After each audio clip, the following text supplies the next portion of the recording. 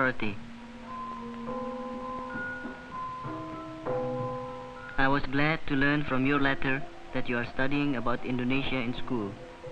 I'm enclosing some Indonesian stamps which you can show to your class. Someday I hope you can visit our islands to see how we live, as I did when I visited you in the United States. What can I tell you about Indonesia? It's raining outside right now. I could tell you about our long rainy season and our tropical climate, but I'm sure you will learn about this at school. I suppose I could describe our animal life and our tropical vegetation. I could tell you about our economy and our plantations, the great groves of palm trees which produce palm oil,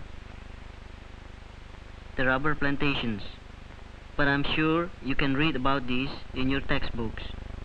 I think I would like to tell you about our people and how we live.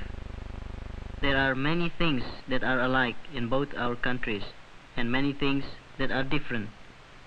There is traffic in our cities too, but for each car there are dozens of bicycles.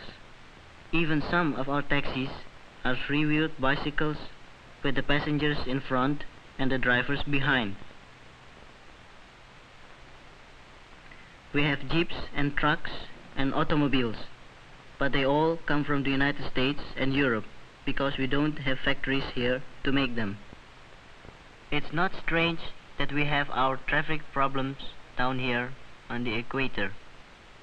After all, 3 million people live in Jakarta, our capital city. Many of our newer buildings are like yours too. Buildings such as the National Museum, which is much like your National Art Gallery in Washington, buildings like the National Post Office, and our President's home, the White House of Indonesia. Throughout our cities, new plans are being developed. Construction would be a familiar sight to you, but our methods are different because we do not yet have much machinery.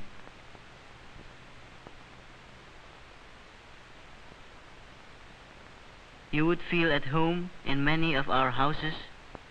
Many of our people even dress like you do most of the time. At other times, they dress in the traditional way, like little Yusuf Sujito in his black cap and sarong. You would like my friends, the Sujitos.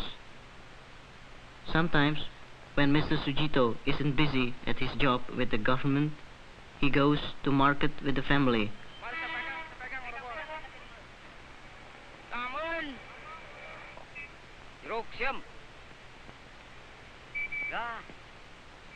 Bananas, the peddler says.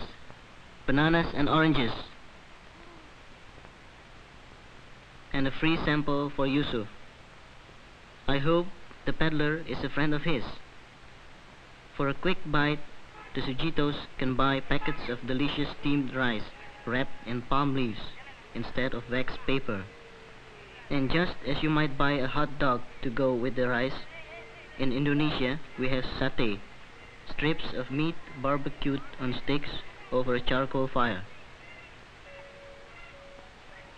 With our food, we like hot peppers and spices.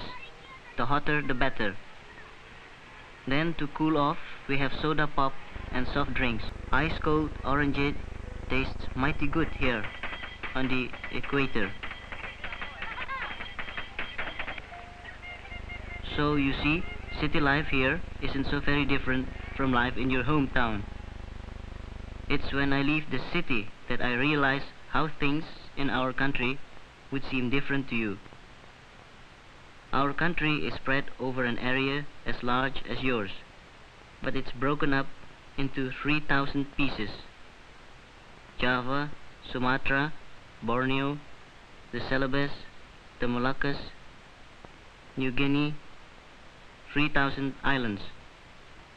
You can imagine how much harder it is for us to communicate with each other than it is for you who have only mountains and plains to cross. That's one reason why radio is so important to us. We have a national radio that broadcasts news of current events in the new national language and many other languages to our 80 million people. We are also making moving pictures to bring information to as many people as possible. Motion pictures and radio are so important because most of our people learn best by looking and by listening. They don't read newspapers or books because most of them have never been to school. What this man knows about rice farming, he learned from his parents. And he can tell his own little boy only what he knows. Things are done the same way generation after generation. This is one of the things we are changing. Before planting a new crop, some farmers make an offering to the rice god. Do you feel that offering this rice is a strange custom? Perhaps the farmer would feel that your custom of throwing rice at a wedding is even stranger. Another thing that we are changing is the harvesting of rice in the ancient tradition. Each head is cut one by one with a small knife in the palm of the hand. In some places, the rice is hulled and pounded into flour with poles.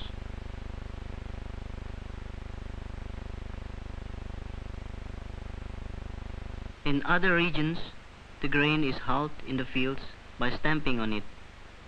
It's hard for you to realize, but it takes at least 200 times more labor to produce a bushel of rice here than in your country where you have machinery to help.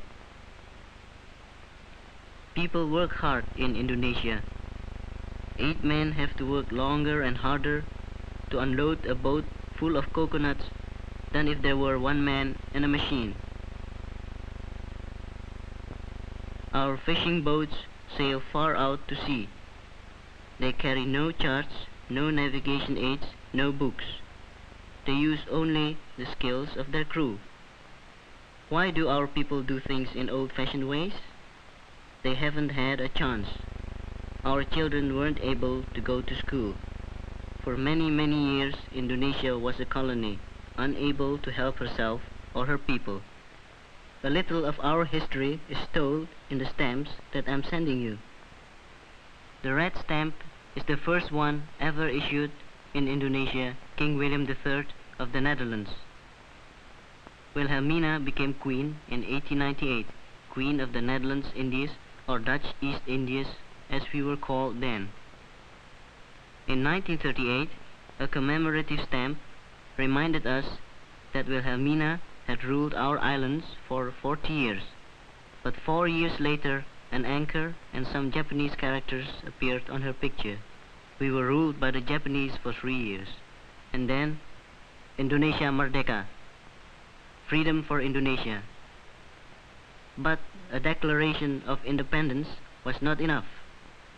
Like you, we had to fight a revolutionary war, the war in which I was a battalion commander. Finally, with United Nations aid, freedom at last came to Indonesia. This is Sukarno, the leader of our revolution and our first president.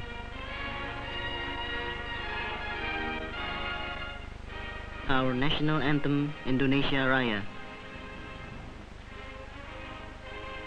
We think of Sukarno the same as you think of George Washington. Our leaders value the ideas of liberty held by your great men, Benjamin Franklin, Thomas Jefferson, Abraham Lincoln. We erect monuments dedicated to the same ideals expressed in your Constitution: freedom of speech, freedom of assembly, and freedom of worship. We believe in any God we want. 90% of our people are Muslims who pray to Allah and follow the teachings of Muhammad. About 3% of our people are Christians, like these Bataks in Sumatra, converted by Christian missionaries many years ago. These people are honoring one of their local heroes.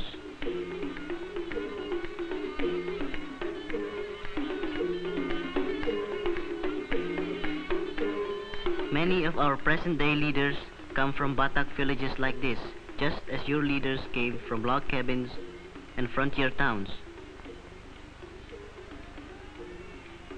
Besides Muslims and Christians, there are Buddhists, Hindus, and followers of other religious beliefs in Indonesia. Here in Bali, women bring offerings of rice cakes, fruits, and flowers to their Hindu temple. Festivals have become much more frequent since we won our independence.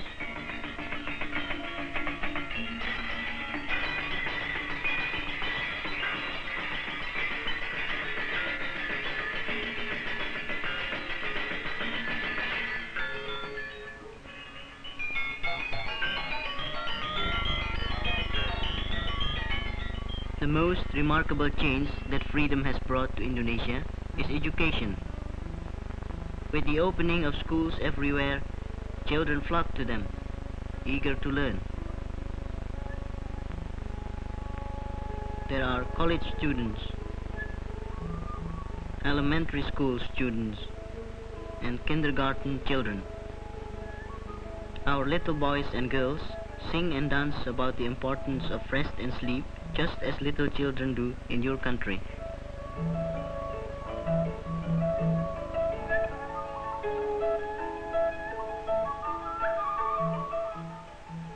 Sometimes they dress up. These two are the king and queen of Siam. And here are visitors from Japan. Boys in Indonesia play wild men of Borneo just like you play cowboys there. And we like our disguises too. But not all our play acting is done by young children. Puppet shows are one of our favorite entertainments in Java and Bali. The puppets cast a shadow on a thin screen and may be viewed from either side. The show begins about 8 in the evening and we watch all night long. Even the children stay up to watch. The puppet stories always involve a struggle between good and evil, and good always triumphs. But don't think that Indonesia uses only puppets to tell its stories.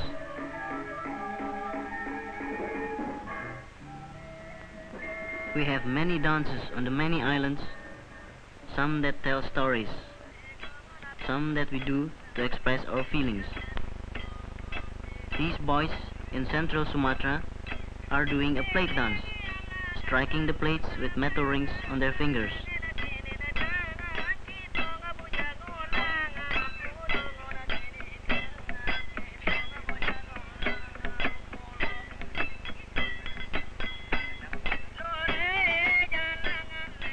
All through the islands, our children learn the music and the arts that make our country rich.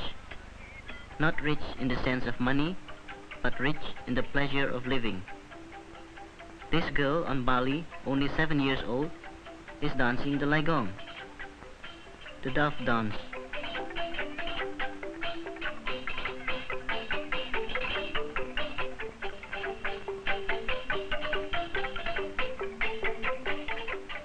The instruments are made from bamboo by people in the village and belong to the village. Small boys may play in the orchestra, and even the very old men. For hundreds of years, our children have learned the customs of our people, the old ways. Now that independence has come to us, we are also beginning to teach them the new. These children are growing into a world that is different from that which our old men have known. We plan to keep what was good in the old and find what is good in the new. For now, goodbye.